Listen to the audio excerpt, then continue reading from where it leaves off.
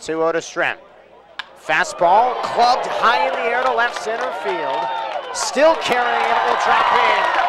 Carson scores. Ramirez turns the corner from third. He will walk in and tap home. Michael Strem a double, and the Rocks take a 2-1 lead in the bottom of the first. The 2-1.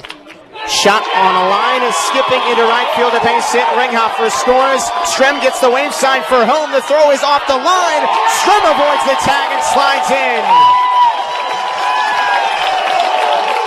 Brett Pope delivers, and the Rocks take a 7-6 lead in the top of the ninth inning.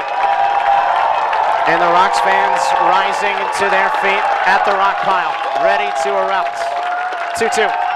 Breaking ball, called strike three, ball game over. Brian Glowicki can do no wrong.